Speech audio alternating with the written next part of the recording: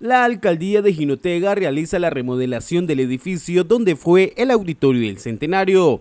Esto con el objetivo de crear un nuevo espacio y buenas condiciones para que los jinoteganos tengan un lugar de calidad donde puedan desarrollar diferentes actividades culturales, estudiantiles y sociales.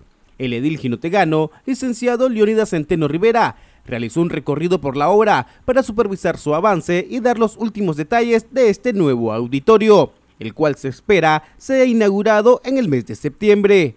Bueno, andamos viendo el avance de la remodelación, digamos, del auditorio que antes se llamaba el Centenario, pues, porque ya es otro auditorio prácticamente que estamos haciendo, lo estamos haciendo nuevo, lo único que estamos utilizando del viejo es el punto y las paredes, ¿no?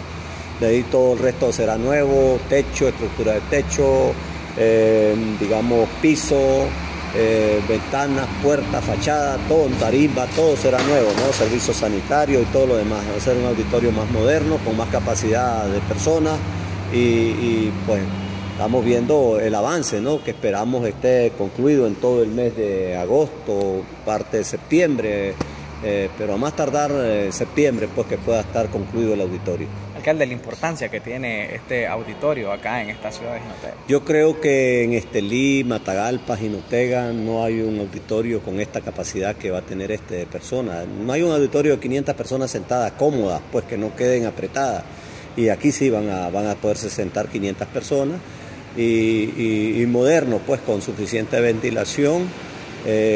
Yo creo que va a ser una obra de mucha importancia para los eventos de todos, pues los jinoteganos, no solamente nuestros, sino para todos, porque aquí en el Auditorio del Centenario, por ejemplo en diciembre que hay promociones, la mayoría de los centros de estudio hacen sus promociones y ahora sí van a tener un auditorio bonito, pues para hacer buenas actividades, buenos eventos. Desde Jinotega les informó Elvin González.